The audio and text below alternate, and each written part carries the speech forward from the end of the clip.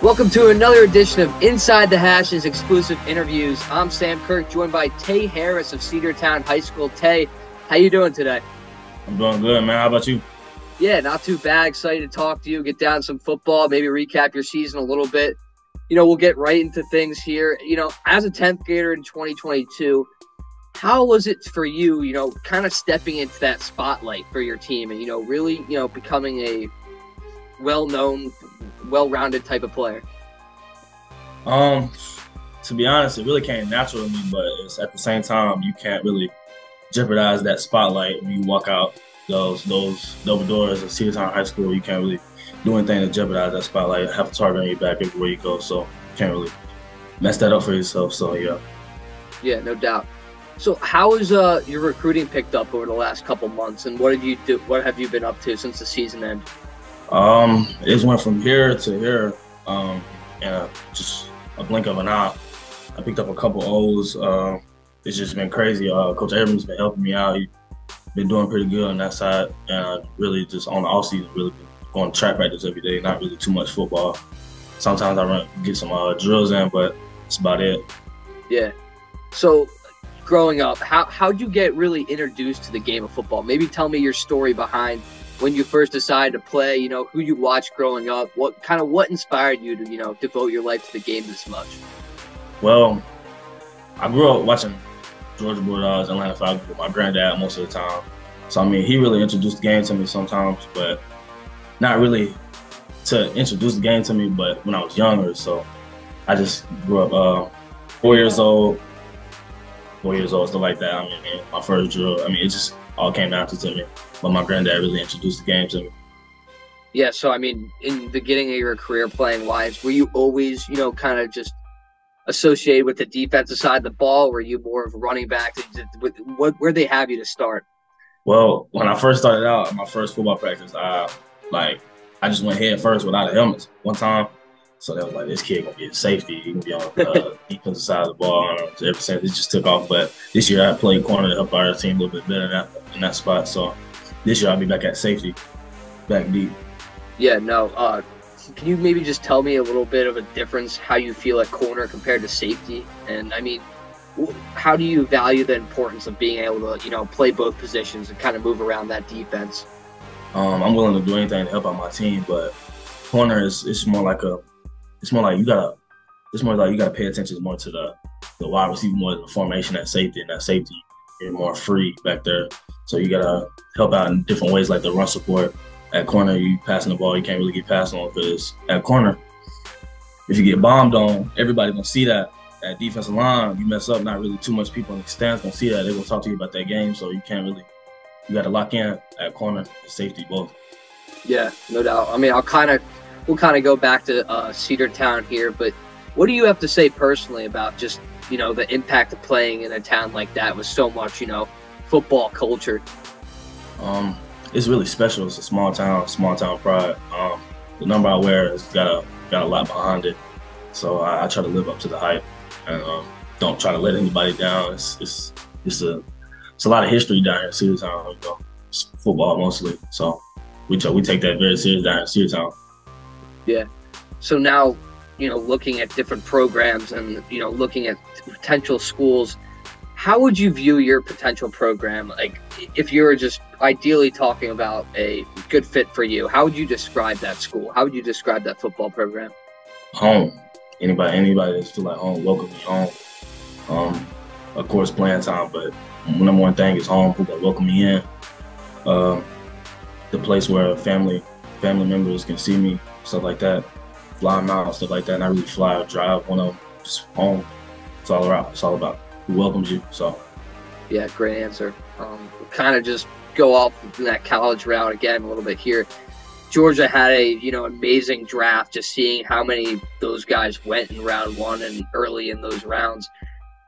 What do you think? Does Georgia have the best talent in football in the nation, or how do you view it? Of course. We got the best program in the nation. They take it very seriously down there. Like 3 defensive players in the first round, stuff like that, something like that. You got quarterback going 4th round, corner going 4th round. It's just crazy. So, they take it very seriously down at the program itself. as a multi-sport athlete, how have you used other sports, kind of just to help you improve on the football field? Track. I mean, I take it serious. It helps me a lot with my speed and my acceleration, deceleration, stuff like that. I mean, so I try to correlate them both together for track and football. So it helps me a lot with my speed. So. Yeah. What are some of your favorite events in track and field? Just trying to. Of course, the 100 and 4x1. So yeah, I have a lot of fun doing that. Yeah, for sure. Now we'll kind of go back to the football field here. How would you describe your leadership role on defense? You a guy that talks and jabs, or you more of a guy that just does his thing and kind of lets other people watch? I try to be a leader for my team. Anything that'll help out my team. I try to communicate as much as I can. Like if I'm not saying something wrong, somebody correct me, stuff like that. I try to be a leader for the team. I try to help out any way possible. I'm not really trying to put nobody down. Just trying to help out, win. The main focus is winning. So, what do you think the biggest difference for you was? Comparing your freshman year with your sophomore year that just happened past year. My freshman year I really didn't play much. I mean, I'm a freshman, but my sophomore year it really took off. I didn't expect to be where I am right now, but it wasn't my goals as a freshman. Make myself proud in 6 months. That's what I'm doing. So I'm gonna try to keep going. Yeah, no doubt. So now heading into your junior year, what kind of expectations do you have for your program and you individually? I want to win. Me and my team, I want to win. Nothing will make me more happy in the world than winning. So got a lot of guys bought in the program. I just want to win. Well, what's your plan for the rest of the summer now? Just whether with the team or just by yourself. How do you view training, and what are you doing on a week-to-week basis?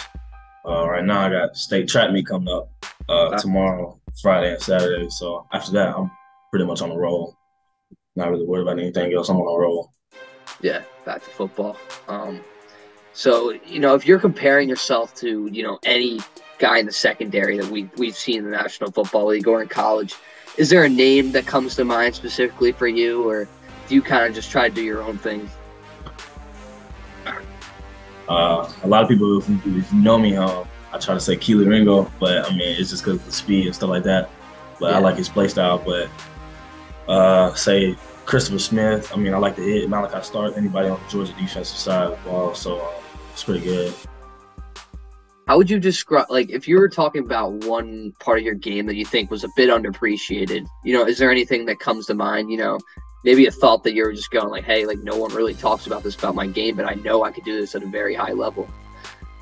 A lot of people really don't know, but my head coach Evans, that I run routes. I mean, I can get open out there. So I mean, with the ball in my hands and free space, which I do play running back, but a lot of people sleep on my receiving part of it, so I can really run routes and get open. So yeah. What do you think the difference is going to be for you being, an underclassman playing a huge role in varsity now to being, a junior and senior in your last 2 years? And what do you expect to make of that role?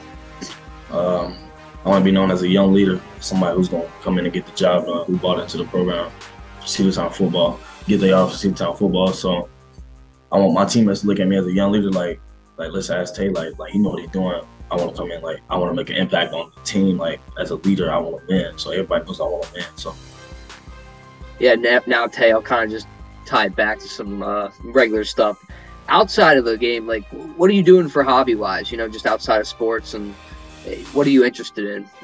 I like to watch a lot of Netflix sometimes. I mean, sometimes I play the game, not really. I sleep half the time. I really don't get much sleep sometimes. So yeah, I try to watch Netflix and stuff like that. So. And watch anything recently? Euphoria. Okay. Yeah, no, it's going. No, I'll kind of just we'll start to wrap it up here, but heading into your last 2 seasons, is there anything specifically that you think you're going to work on heading into your junior year? Anything that you're really going to target to try to improve? Of course, I'm gonna try to get my stats up, but I mean, like I said, anything to do for the team to win. But I mean, of course, we're gonna try to win. We're gonna take it to the Benz this year. The state championship is back at the Benz this year, so we're gonna try to win.